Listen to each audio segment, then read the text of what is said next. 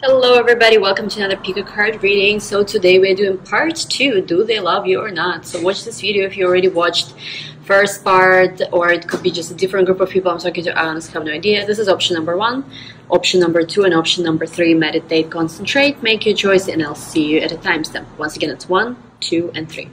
So hi everybody, and anyway, so let's do this pick a card for let's start with everybody who chose pile number 1. I'm just hoping that my cards won't fly away. It's really windy here, and inside my room the light is really bad, which is why I'm recording this outside.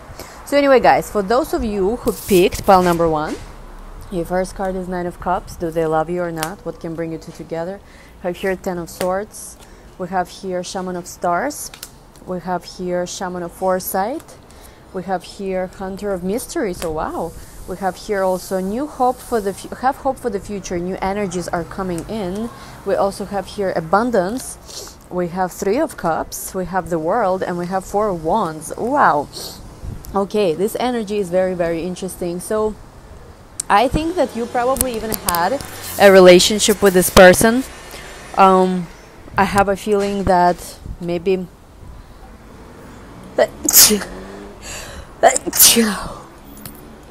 I have a feeling maybe you even had committed relationship with this person, or if you know for sure that you didn't have a relationship with this person, I think they were married or you were married at some point. I have a feeling that one people in this connection is very strongly related to mysticism, astrology, spirituality, because we have Hunter of Mystery, Shaman of Stars, and Shaman of Foresight. So you are actually probably the person who is either very closely associated with this kind of people, like you might be consulting, watching readers a lot. Maybe you yourself are a reader. It's very, very likely that you yourself could be actually a reader. And it's almost like for you, this situation, when you met this person, it felt like you met soulmate. Maybe some of you even predicted it, that you were going to meet this person at some point. So at first it felt like you met a soulmate, but there were also things that happened. It was brutal endings. So for you, it was very hard to kind of like accept everything that happened, because you are like, but I thought they were my soulmate. I thought I'm meeting my soulmate. And chances are, yes, they are your soulmate. And again, of course, I'm not, by the way, I never like to confirm or deny if people are soulmates or not, because I believe it's very, very like spiritual knowledge, and it's just not ethical in my point of view to confirm or deny such things.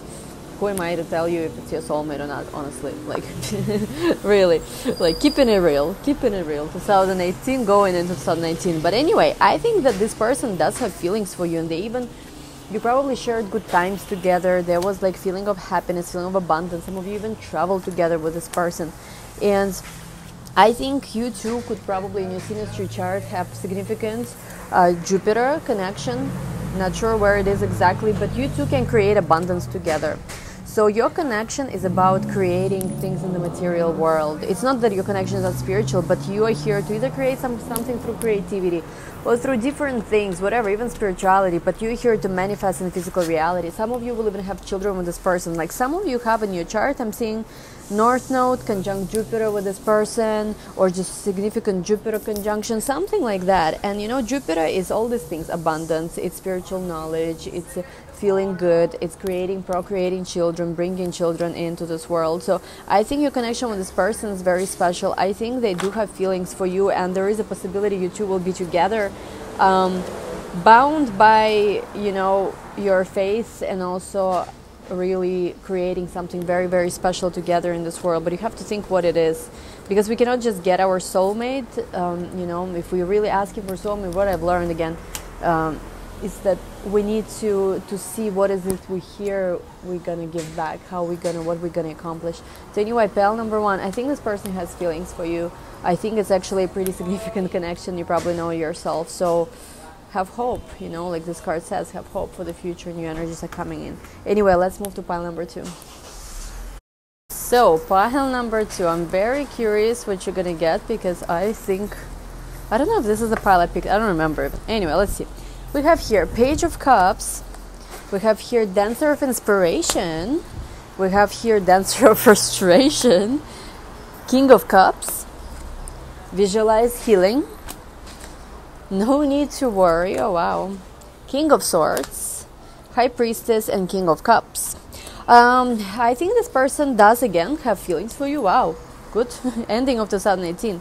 They can be very insecure and maybe even shy around you. Like when they see you, they suddenly all climb up, and they can be this very brave person, but then they see you and then they just like, start acting funny, start acting weird. They need a lot of reassurance. They need, you to constantly show them probably how you feel as well. But I think, with this King of Swords and King of Cups being here, it's almost like this is a process for them to learn about themselves, to work on themselves very hard, and to grow into the energy out of this Page of Cups into the King of Cups. I think the person you're dealing with could be very creative, or alternatively, and I don't know why I'm always attracting creative people to my channel. With Dancer of Inspiration and Dancer of Frustration here, what it shows me that one of you in this connection could feel like they're creatively repressed. Like you really want to be maybe creative, but you don't have time, or you feel like the time is not right, or you feel like there is something like you cannot do, you cannot accomplish. And I feel like this is connected somehow to this connection, because guys, don't forget, energy of Venus is love, but energy of Venus is also beauty, sensuality, creativity, arts, and all these things. So when we increase certain aspect of that energy, chances are our relationships become better. Have you ever noticed, and I know it doesn't always work like that, because sometimes you can look your prettiest and still it's just not working out. But have you noticed how sometimes you improve something in your life? Let's say you even a simple example, you release a creative project, it brings you attention, and then you have so many suitors. So it's kind of like Venus energy doesn't guarantee you that you're immediately going to come into union with your twin flame or soulmate, but it does improve your love life a lot.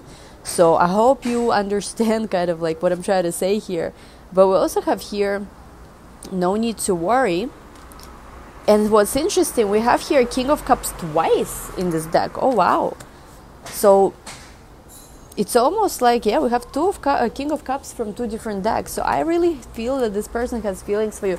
They see you as a very mysterious, you could be a spiritual person, you could be some kind of either a healer or somebody who's at least interested in these things, because we all have, healing abilities in us and spiritual and psychic abilities in us. So they see you as somebody very mysterious. They definitely hold you in a very high regard as well. They're very attracted to you. But I think for them, this is a process now. And I don't know how it really resonates. You probably know better. But there is something about creativity and also frustration and repression, whether it's creative repression or sexuality repression or just repression of how they feel. Because somebody here is almost even, I feel like they're shy and they're just learning how to express themselves now. Some of them even going into situations where they feel like they need to build this up, get extra courage. But the angel card for you is no need to worry. So I almost feel like whether it's going to be this person or a different person, you are, you're very worthy of love. You're very beautiful. You're very spiritual. Some of you are divine feminine, maybe even watching this. So you will get, into union with a person who will be worthy of you. There is nothing to worry about. I feel like some of you are worried. You're wondering, will it work out with this person? Will it not work out with this person? Will it have a different person? If it's not going to work out with this person. So no need to worry. And oh my God, this is annoying, this lamp.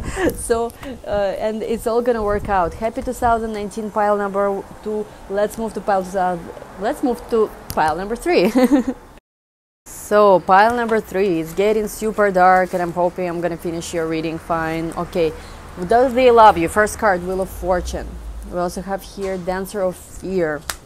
We have here King of Wands. We have here Break Free, Regain Your Youth and Fly. We have here Regeneration, Death and Rebirth. We have here Be the Powerful Space Between Opposite Poles. Recovery. Not the Right Time.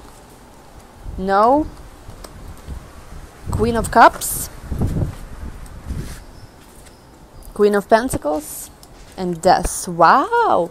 For some of you, this relationship with this person ended and it was brutal. It is also probably a connection that was fated. Things were fated to happen the way they did with this person. I think this person, very often they acted out of there is a strong fiery presence about them. They could be a fire sign, Leo, Aries, Sagittarius. They could be just a person who likes to have control in every single situation. But at the same time, as much as they were appearing confident and strong to the world, there was a lot of fear hidden in them. They were often doing things, whether how they were behaving with you or with others. and on the surface you could see this super strong person, super confident, but deep down they were very afraid. And I almost sense, for you, the situation ended for many of you here. For others of you, it's just not the right time to be with this person. For other people, it's just the answer is no. For some of you, against general reading, so don't, get discouraged. If you'll be with this person, you know better. We have here a card of recovery, and was just with this combination of recovery, and also have here death, Queen of Pentacles, Queen of Cups, regeneration, again, death and rebirth, break free, powerful space between opposite poles. I almost feel like for some of you, you were feeling devastated when it ended, but it also was the start of a very important regeneration process for you. It's almost like you started, some of you were spending time with another female near you, with like a friend or a mother, or just maybe some of you just kind of decided to disconnect from relationships and kind of work on your feminine side, maybe join powerful kind of like tribes, healing, where women help each other heal. And I definitely feel you're going through a very intense process of transformation, but once this process will be finished, it's almost like there's going to be a rebirth, like a phoenix bird. When it ends, it dies, but then it's reborn, almost like from the ashes. And this is your energy here. You could be Scorpio also watching this. So you are learning, but through this connection, you've learned your power. So I almost feel like, I don't know honestly if for pile number 3 you're going to be with this person, because a lot of cards here showing at the right time. And no, I feel like this person was meant to be in your life so that you could, mostly importantly, start a new relationship with yourself, become a new person. They were important catalyst. So anyway, guys, thank you so much for watching. Happy 2019. Hope you like this reading, and it's very brief. I was just trying to, if you have a few minutes and record something for you. So if you're new to my channel, please subscribe. You can also follow me on my Instagram, it's Astro in Wonderland, and I'll see you next time. Bye.